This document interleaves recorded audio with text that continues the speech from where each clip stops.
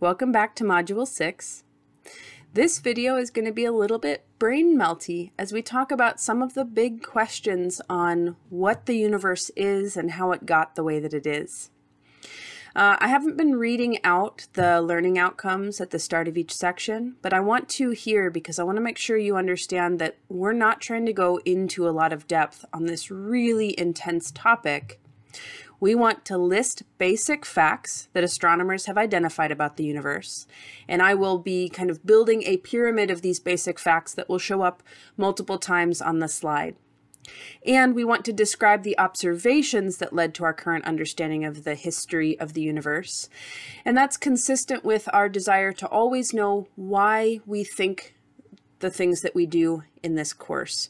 What is it about our observations and experiments that have led to our hypotheses and theories? So try to focus on the basic pieces of information and kind of connecting what main observation led to each one of them. Let's get started. We're going to be thinking about the following questions. What is the universe? Is the universe infinite? What is the universe made of? And how do we know all of this? Note that I didn't say we were going to answer all of these questions. Some of these questions don't really have complete known answers yet. And it's very possible that humanity is not meant to fully understand and appreciate the answers to these questions, but we are going to think about them. So let's start with a definition. And this is the definition that we're going to be building our whole understanding of. The universe has to be, by definition, everything. All of time and space. Everything there ever was, everything there currently is, and everything that ever will be. By defining it this way, we have to recognize that that means that there's nothing outside of the universe. And I don't mean a void, I mean that there's no definition that includes an outside, because if we have some bound, we have to include what's on both sides of that bound as the universe. So this has really important implications that lead to our first couple of kind of clear facts that we need to write down. Because there is no edge, or rather, because an edge implies a boundary between inside something and outside something, there cannot be an edge to the universe, the capital U universe. And if we were to think of some special single point that is the center where everything seems to come from, that would imply that everything is then leading out away to some edge. The center of a circle is defined by the distance to the edge. So there's no center of the universe either. So let's make sure that we've got those written down. There is no edge to the capital U universe by definition, and there cannot then be a center to the universe, the capital U universe either. Already, these are big ideas that I want to make sure we recognize. We're just trying to write down those basic statements, even if it's going to take some time to fully comprehend or appreciate them. And so when we get to the question of, is the universe infinite, there are two separate parts to that question. We want to know, is the universe infinite in size? And we've already hinted at that. And we actually have to realize that there's a separate part to that question. Is the universe infinite in age? Has it always exist? Will it always exist? And that's something that is important for us to disentangle as well. Now, because we've already identified that there's no edge and there's no center, the universe has to have an infinite size. There is a difference between the capital U universe that we're currently talking about and the observable universe that we'll define later. But the true, actual, complete universe is infinite in size. So now let's talk about the idea of the age. If the universe extended in all directions and has always existed in that infinite size, then the night sky wouldn't be able to be dark. This simple little animation here is kind of populating the space of a patch of sky with stars, just a simple little Photoshop. But if the universe has always existed, then any single direction you look, no matter how far away those stars would be, you'd find stars, and it would populate that part of the sky with light. So the fact that our night sky is dark can't work if the universe is infinite in both size and age, and this is referred to as Olber's paradox.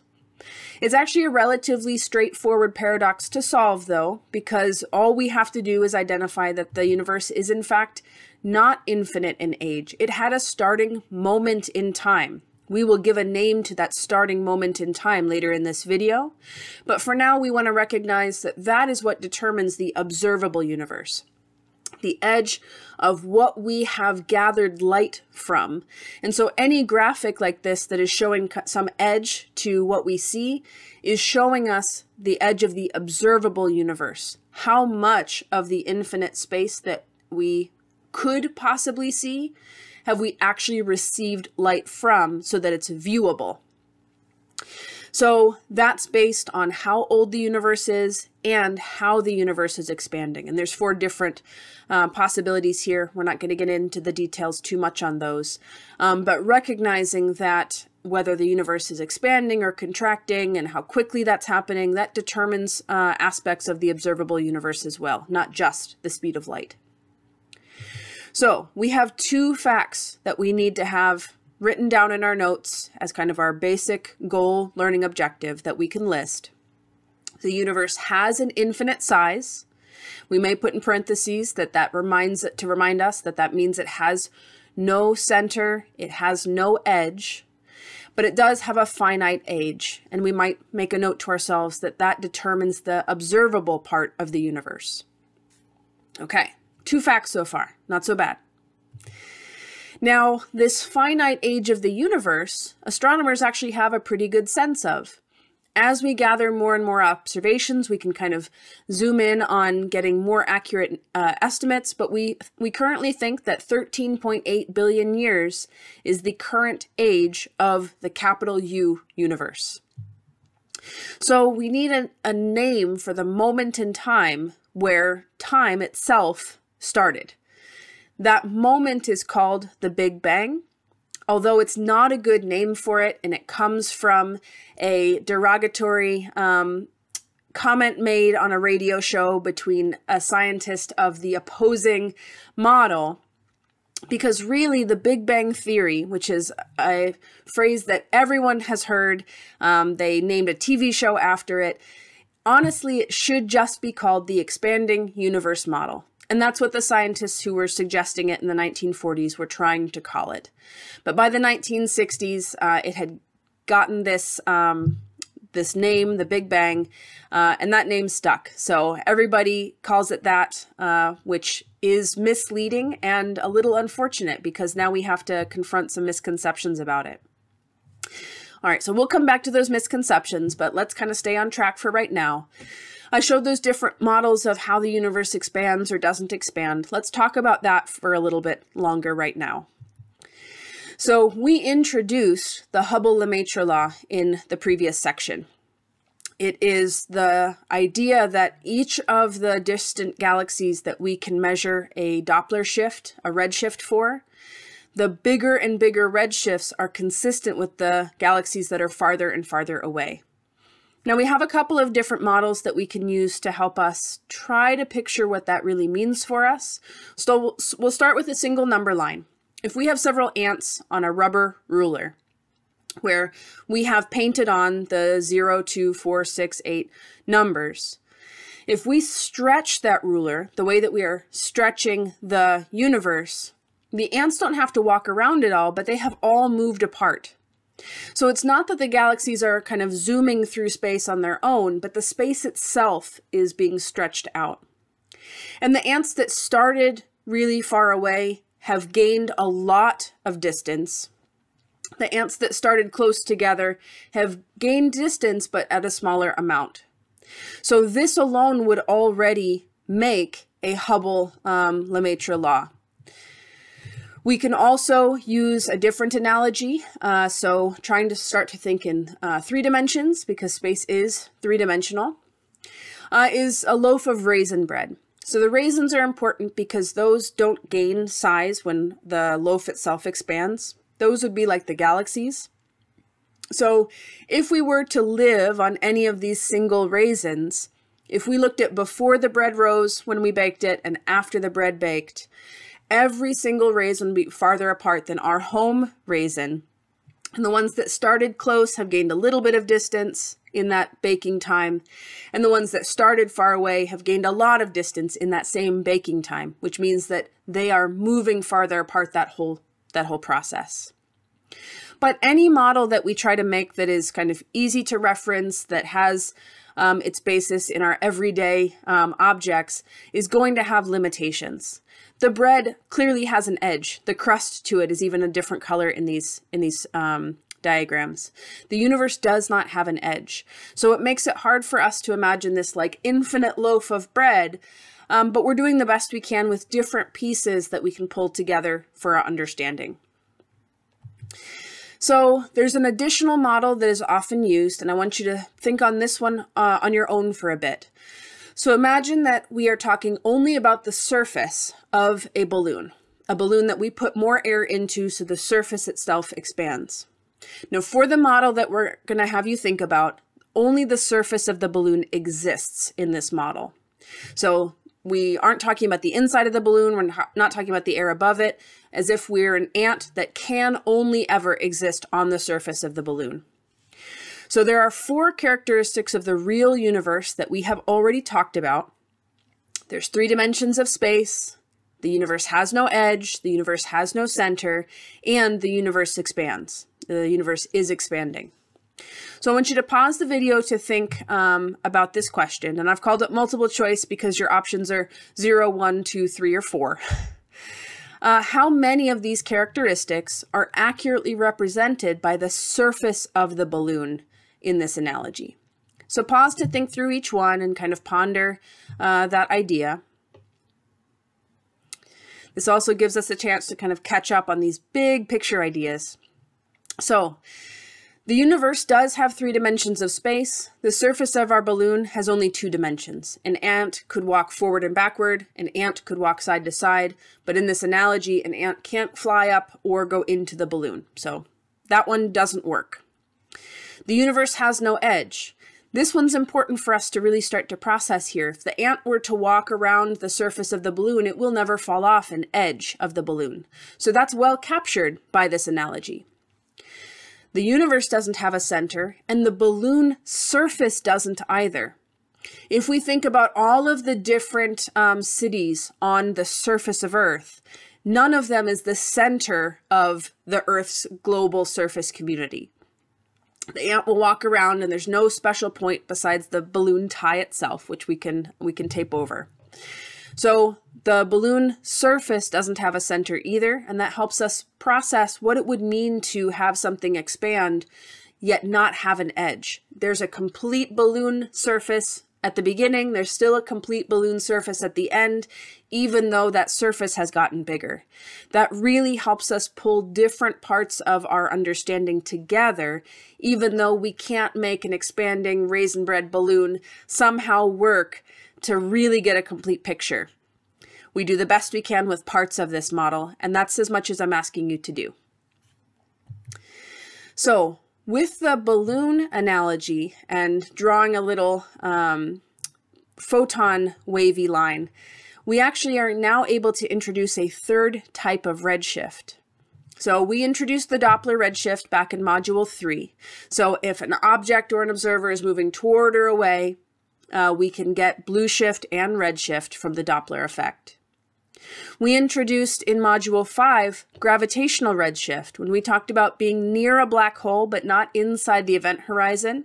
Photons lose energy to that black hole. That came right after our discussion of spaghettification. And we're now introducing a 3rd type of redshift, which is cosmological redshift. As photons are moving through an expanding universe, they themselves are stretched like a rubber band that we drew a waveform on. So there are 3 types of redshift. There are only the one blue shift from the Doppler effect. 2 of these actions can only take energy away from the relevant object and not give it to the photons. All right. So if the universe has been expanding this whole time, and it's getting colder and less dense over time, then what we can do is rewind, because this colder and less dense is really the core idea of the whole expanding universe model. As anything starts to expand, it cools off and it gets less dense. Less dense is by definition what's happening when we expand. So if we rewind time, we are talking about looking back at a universe that is getting hotter and more dense at all parts, every single region, not just collapsing to a point, but every single part of the infinite universe is getting hotter and denser. So rather than thinking about a single object that we crunch down, think about just raising the temperature and somehow raising the density at all parts of this universe. That is the more relevant way to think about this. In the first few seconds after the time we call the Big Bang, the universe was so hot and so dense that all energy was photons. We didn't have anything that we could call matter. It was just light in all parts of the infinite universe.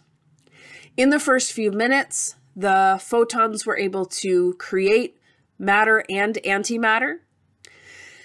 There's a kind of open question in science on how we ended up with slightly more matter. There's a matter-antimatter imbalance that is the only reason we're here today to be able to talk about it.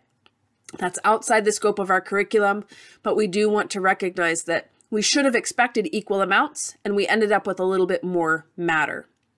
That matter turned into protons and neutrons. And in the first few minutes, those protons were able to hit each other because we have a hot, dense environment just like the sun's core. We have fusion happening at all parts of the entire universe, just like it's currently happening in the sun's core. Some amount of helium was created as the temperature started to drop and the density started to drop. Fusion turned off. And when fusion turned off, we just had the amount of stuff, 75% hydrogen and 25% helium, that is very similar to the amount of stuff we have now. It was too dense still, though, to let light freely pass. So all of that's happening and it's churning, but we don't have the light from that moment in time or that phase in time. In the same way, the exact same way that we cannot look inside the sun. The sun's photosphere, we learned, was the surface of the sun, which simply means that we can't look deeper. There is a portion of time that we cannot look deeper and see. But in the same way that the sun does have a photosphere, it does have a point at which the temperatures and densities dropped enough. The whole universe has this moment in time that acts like a photosphere as well, that acts as the point that we can actually look back at and see. If we look at these temperatures and times, I want us to recognize that the scales are intense and we don't need to talk about all of the different details in this image, but I do want to note that those tiny negative exponent numbers, the red, orange, dark yellow, and light yellow times are all happening in the first second after the Big Bang. So as we talk about electrons forming and atoms forming, we are now talking about minutes of time and hours of time, and then the temperature has been dropping ever since. So as the universe continued to cool, we get to that moment that is like the sun's photosphere, where finally light can freely stream. And it would be the entire universe that was at that temperature. The entire universe experienced a specific moment in time where that light can freely stream outward. That happened 400,000 years after the Big Bang, which seems like a lot, but the universe is 13.8 billion years old, so that's actually kind of shortly after the Big Bang. So we don't get the baby pictures of the universe, but we do get toddlerhood and onward.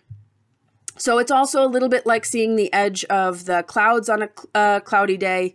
That's an image that helps us kind of connect to the textbook, but it's actually even better to compare it to the sun's photosphere, where behind that photosphere, it's too hot and dense. We can't see past that. And in front of that photosphere, it's clear enough to let light travel. The photons from this hot, dense photosphere of the universe have been traveling to us ever since. And when they were traveling to us, they started at a black body radiation temperature, just like the sun. A black body radiation temperature of the universe that was about 3,000 degrees when we use Wien's law and that peak wavelength. But we've identified that those photons are traveling through expanding universe. They have been cosmologically redshifted an intense amount because they've been traveling for 13.5 billion years. And so they have shifted from being maybe peaking in the infrared to now peaking way off in microwaves. And that is called the cosmic microwave background. So the cosmic microwave background, the CMB, is the glow that tells us that the universe used to be hot and dense. It is the definitive observation that tells us the universe was hot and dense, and we see it in all directions, so every part of the infinite universe was hot and dense in the past. So, we now have 4 statements that we know about the universe. It has infinite size, no edge, no center. It has a finite age, 13.8 billion years. It's expanding. That comes from the Hubble-Lemaitre law. That comes from observations of Doppler shift. And it began hot and dense. And the relevant piece of observation that tells us it had to have began hot and dense is the cosmic microwave background, which we see in all directions. So, before we continue, let's take a breath and kind of think about what our current understanding is of the Big Bang, that first moment in time. Because we've talked about it a little bit, but I know it's tough to think about.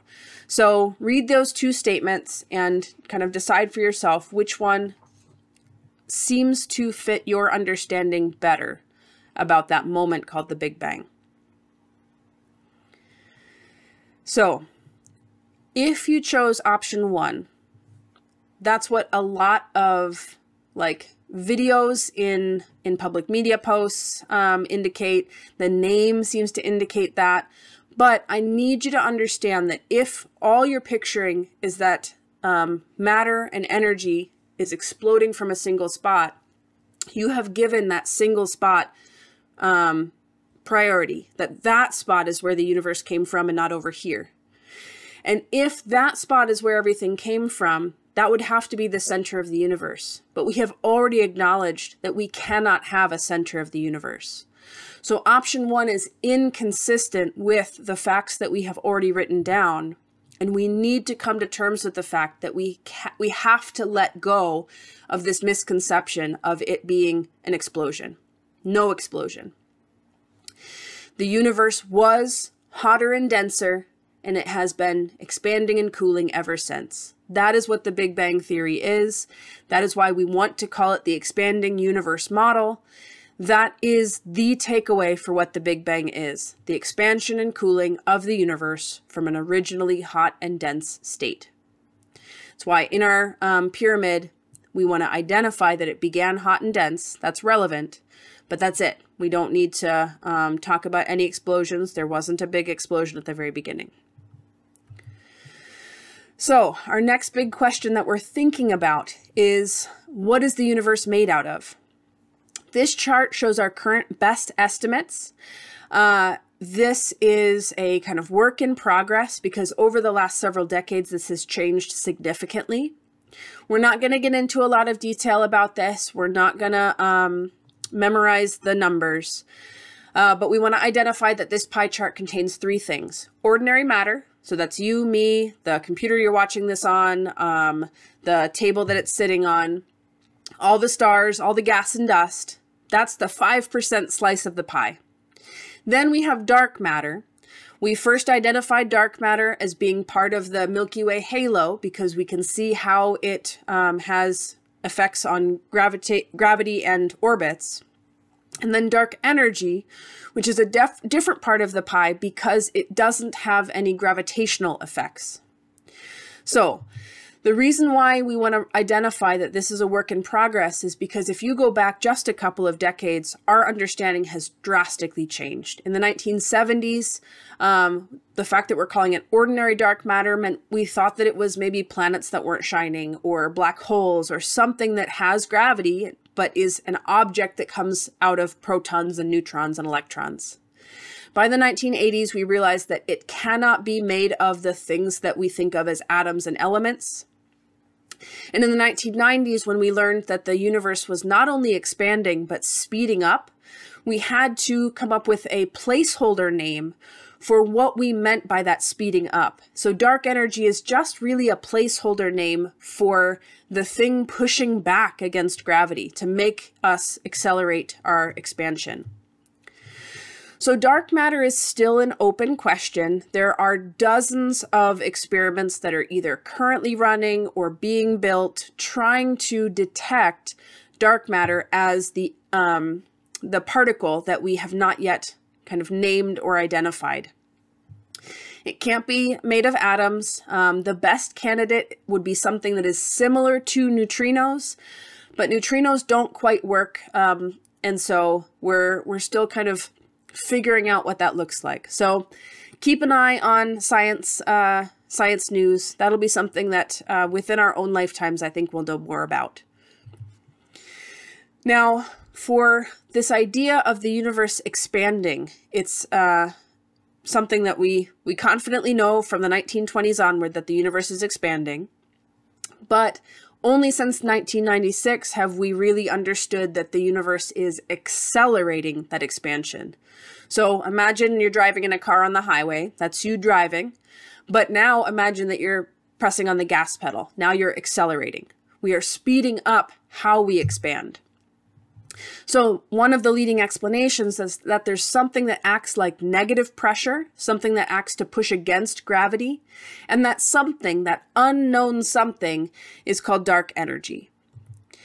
So when we think about everything we've talked about, this is a lot of information, and we want to recognize that the big takeaway from this whole video is just that we have written down these different statements, these basic facts about the universe, and we have something that indicates the observation that led to that. So let's start from the bottom. The infinite size, the observation is actually that we had to define the universe that way. So we have to build the pyramid from a foundation, and our foundation is the way we define the capital U universe. Finite age is because we see that the sky is dark, that light takes time to travel to us. So that's our kind of first observation that tells us it can't have existed forever. It's expanding. That comes from measurements of the Doppler effect, the Hubble-Lemaitre law. Those are observations that support that statement. Began hot and dense. The observation that supports that statement is the cosmic microwave background. So that's the pyramid that we had built the last time we checked in. Now, that contains dark matter, the observation that supports that statement are things like the rotation curve of the Milky Way galaxy. The way that things gravitationally interact tells us how much mass is there, and there is definitely more mass than what we could visibly see. So we've got observations that support the idea of dark matter. And then it has accelerating expansion. As we look at more and more distant objects using type 1a supernova as standard candles, we see that the expansion rate in the past was lower and currently is higher.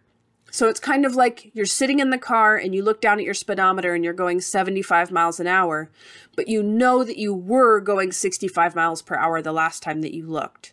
That's how you know you're accelerating, because the past was slower and the current is faster. And then there's no top to this pyramid because all of this is ongoing. This is actually the closest that we get to the edge of human knowledge out of any of the topics that we cover this semester. So I am glad that you've been on this journey with me. I know it's a lot, but that's all that I need us to take away is this pyramid of facts. And I look forward to finishing up this semester with you thinking about life in the universe. Thanks for watching.